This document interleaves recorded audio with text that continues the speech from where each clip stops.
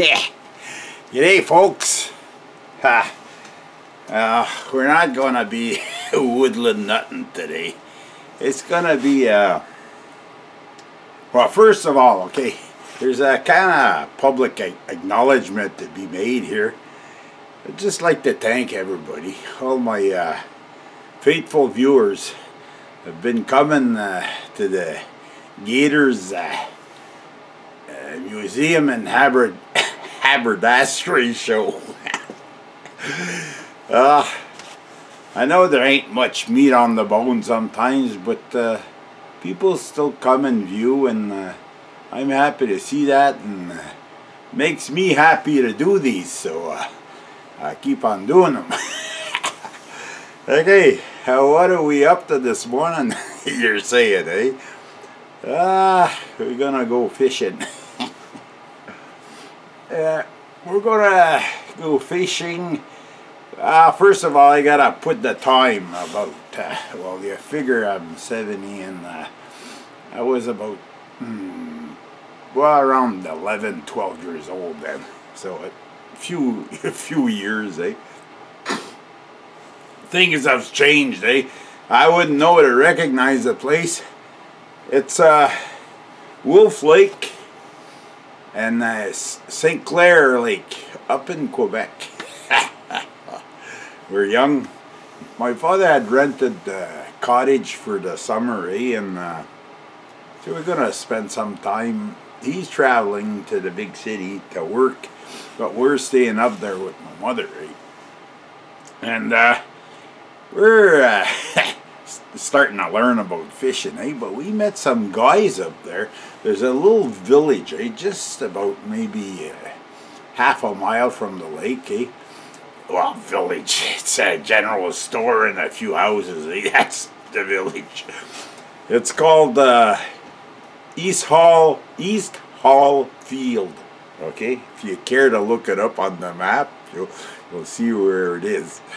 And so we met up with the young guys up there. Some young guys. There's 3 of them. I still remember their name, but wouldn't matter here anyways. And so they're talking to us, eh? And they convince us there's a secret spot, eh? So you guys have to promise not to tell no one about this, eh? Just between me and you guys, okay? First we gotta get, before we get to the crunches of the story, I have to tell you what we have to go through, eh? There's a general store, eh? And it's got a fence. It's got, you know, these wood pickets? I still remember that, eh? It's a wooden picket, but it used to go in and it'd go out, and it'd be kind of pointed at the top, and they're all painted, okay? I forget what color they're painted. Probably painted, you know, those rose colors or blues like they used to have in the old day. Well, this general store, okay, it was the grandmas of the guys that were going fishing with, okay, or their grandma. And she had these 2 big, it was a glass type gas pump, you know, that used to pump, I think, to fill the glass to the amount of gas you wanted, and then you pour it in your vehicle. Anyway, that's how old this place was, okay? And why won't this stay, eh? To floor jack. Okay, so we first off, before we go fishing, we gotta catch some minnows, eh? Well, in those days, well, that's how we used to catch them, eh? But these are just small minnows. They're about that size. There's orange, red ones, and blue ones, okay? And they're good for fishing trout. So that's what we're going to fish, eh? And there's all sorts of promises from these guys, eh? That we're going to catch some big ones, eh? Anyways, so 2 guys stayed. They got a net in the creek. There's a little creek and it flows. There's a lot of water flowing. And then this is in the summer, right? So we go up the creek quite a bit, and we're slapping the creek with the branches, eh? So the minnows are coming up the creek, eh? So when we get about 4 or 5 feet from the net, The guy's just lifting it. Ah, we had about 100 minnows in there. Eh? So we all put them in some cans with a little bit of water. Eh? Hey! Oh! Little detail, eh? I've forgotten this, but their grandmother almost freaked out. When we came in there, we forgot to close the gate, and she had chickens in there, eh? Maybe about 40, 50 chickens in there, eh? So now that chickens are all over the road, eh? You know how they are, eh? As soon as they see something different, out the hole they go, eh? And one goes through, and then all the chickens went through. But anyways, then she says, if there's some damage, your father's going to pay. And she's yelling at us, saying the guys that we were with, that was her grandma, they just never mind her. She's always yelling for nothing. So we left her there, and she's running after a chicken in the road. So we're off, not maybe 200-300 feet from where that general store is, across the street. And the creek that we just got the minnows in, it's on that side of the road. There must have been a culvert somewhere in between the two. But so we had to cross that. There's a place, it's 2 logs, and we crossed that. But that creek comes from, well, part of the water comes from up a mountain, eh?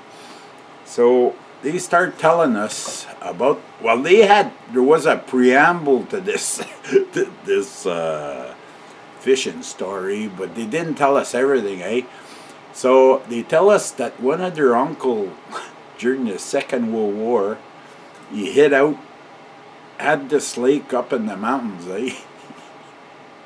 So I don't know what you call that. He's not what you call a war hero, I know that, eh? 'Cause he was supposed to go fight, and he did like I did on the diving board in Mexico there. He chickened out, eh? So he hid out in the mountains, and I guess he used to come every now and then down and make some groceries and go back up to the lake, eh? He spent, I don't know, a few years up there. But anyways, we could see as we're going up the creek, we could see on one side the trail somewhat where some tires used to move rocks and things. You can see there was a, and when we got up there, we seen the remains of an old army jeep, eh? It's funny that he didn't do the service, but he was using an army jeep to get up to the mountain. Anyways, this shack he had, it was just maybe 10 by 12. Had a few windows in it. But when we seen it, okay, this was 62, 61, 62, 19 and 61 and 62 when we went up there, okay?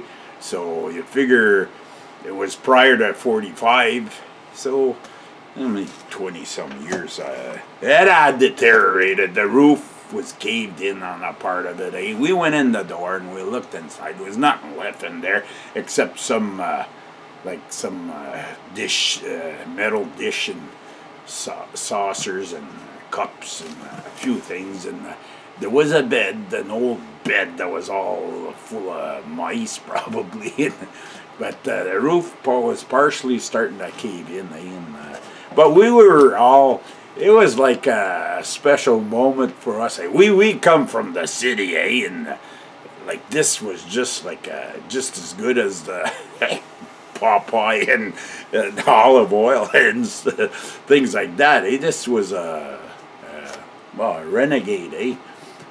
Something like Johnny Yuma. But he didn't fight this guy. He ran away. Anyways, we got there's a little flat, eh? But it was reclused in the bush, and the lake was just in front.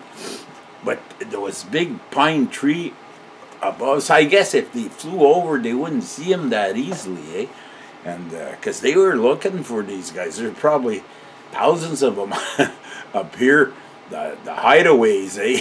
So they weren't, I guess they weren't too well thought of by society, these guys, these runaways.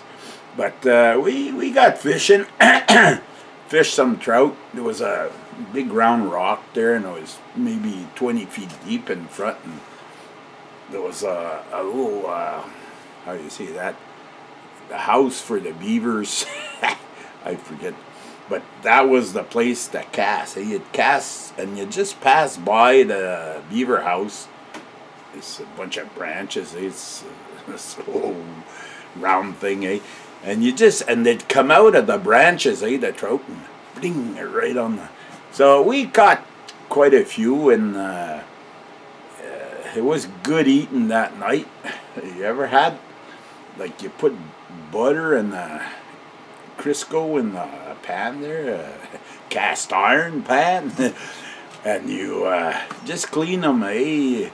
And you put those small trout, eh? You put them in the speckled trout, eh? You put them in the pan there. That's good eating, eh?